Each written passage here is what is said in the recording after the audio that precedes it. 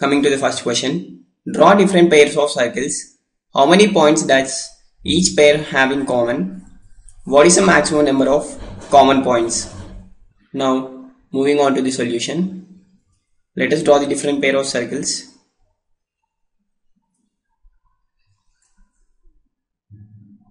Firstly, let us consider the pair of circles which doesn't have any common point. The below figure represents the two circles respectively with the centers O and O dash, and they doesn't have any point of intersection in common. Secondly, here let us consider a pair of circles.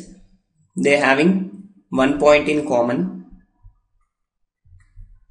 that is shown in the below figure, that is circle respectively with center O and O dash having only single point in contact. Now let us consider the third pair of circles. Now let us consider another pair of circles, that is as shown in figure respectively with center O and O dash. These have 2 points of intersections, that is they have 2 points in common. There is no possibility for another pair of circles to be existed that are to be intersecting in 3 points or 4 points. Therefore we can say that a pair of circles can have